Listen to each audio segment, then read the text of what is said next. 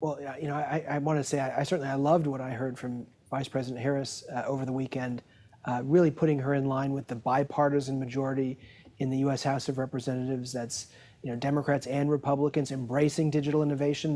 The messaging that she put out was what we were encouraging her to embrace, and what it shows is a real reset on this issue and a shift from the current approach of regulation by enforcement with the SEC. I know from my conversations with Vice President Harris and her team that we're going to have a forward-looking president who's going to embrace digital innovation and wants to keep those jobs here. She understands why it's important for the U.S. to be a leader in this space. So, this was a very welcome policy, update from her and policy proposal. But the language she's using is very specific and very important in terms of the work we're doing here in the House of Representatives, and then on, when we get through the Senate to get this bill done in this Congress. So, I think for folks watching, this space, it was a big deal what she said. Well, if we could put a finer point on it, Congressman, you sent a tweet over the weekend that got our attention, writing this new policy position puts her in line with Fit 21, House and Senate Democrats working to protect consumers and keep digital innovation in the United States. Do we know that, in fact, that the contents of Fit 21 are endorsed by Kamala Harris? What we do know is that she's staking out a position that signals a shift from the current Biden administration. That's just natural with a new candidate, running in her own right. So I think that's important to point out here. And she's gonna continue to make policy proposals and elaborate on her issues. But I think if you're just talking specifically about Fit 21, what we're gonna see is what Senator Schumer has pledged to get this bill on the floor of the Senate for a vote and back to the House this year. And when he does that, it's going to be Democratic votes that push this issue, and we're going to see an improved product that I think is definitely going to be the kind of thing that can get support from a Vice President Harris and from others. Well, and what if that becomes reality will be the result of that is different delineation between the authorities of the CFTC and SEC when it comes to regulating digital assets. But Congressman, I am curious, in your conversations with the Vice President and her team around crypto, are they suggesting to you that we will see different heads of those regulatory bodies? Who would you recommend if they decide not to keep the current occupants like Gary Gensler in those seats? Well, I don't want to talk about what they've said, but I can talk about what I've said. And I've said that Gary Gensler has been a disaster for this administration, and his approach on digital assets has taken our country in the wrong direction in a very, very significant way. I don't think there's anyone in the U.S. Congress who thinks that Gary Gensler could ever survive a Senate confirmation for any position in the administration. So I think if anybody is trying to talk about Gary Gensler continuing on beyond his term, they're just trying to make cheap political points. I think there's zero chance that he ever gets confirmed for anything else, and I've said that a whole bunch. So I think his approach is gonna end when his term ends, and all I can do is just focus on making sure that if and when we get Vice President Harris as our next president, that she has a balanced approach on this issue, and that was the signal that we got from her own mouth, on these issues over the weekend. As we spend time with Congressman Wiley Nickel of North Carolina, I understand you could be voting as soon as Wednesday, Congressman, on a stopgap funding bill. It's on to Plan B, this one described by Speaker Johnson as clean. It's a 3-month stopgap, and he will need Democrats to pass it. Are you on board? Oh, yeah. No, absolutely. And for folks watching, it's going to be House Democrats who are putting people over politics and putting this issue over the top. Republicans continue to be at war with each other. The chaos and confusion I see across the aisle continues on.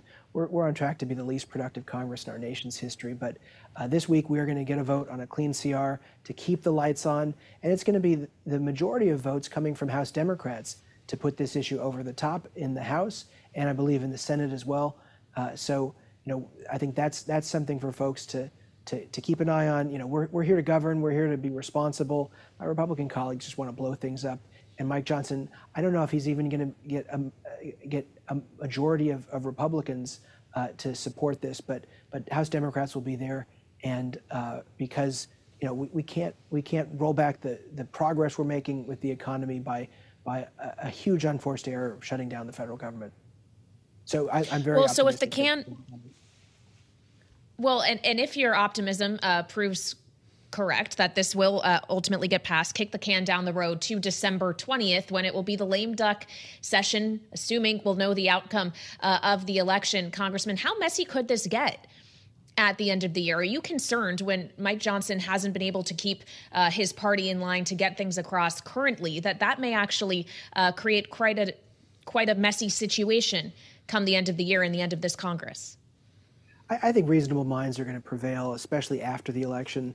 So much of what happens in Congress right now is driven by politics with the presidential election.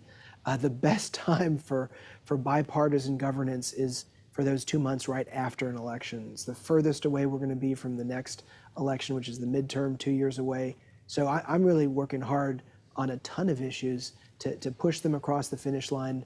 Things like Fit 21 for digital assets, and certainly getting a good a good continuing resolution, or budget, which we actually should have passed months ago. So I think in this case we're in.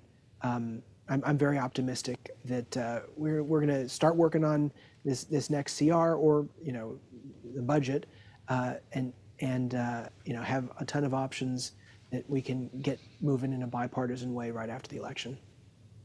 Well, Congressman Nickel, there's a lot of talk about your home state of North Carolina after what happened with the lieutenant governor, a Republican running for the big job. He's the nominee for governor. Mark Robinson stopped a lot of people in their tracks last week with this story on CNN about his trolling on this porn site and some of the outrageous things that he is said to have posted. He still says none of it's true, but most of his entire senior staff has now quit. He was left last evening with just 3 campaign staffers, one of whom is his bodyguard.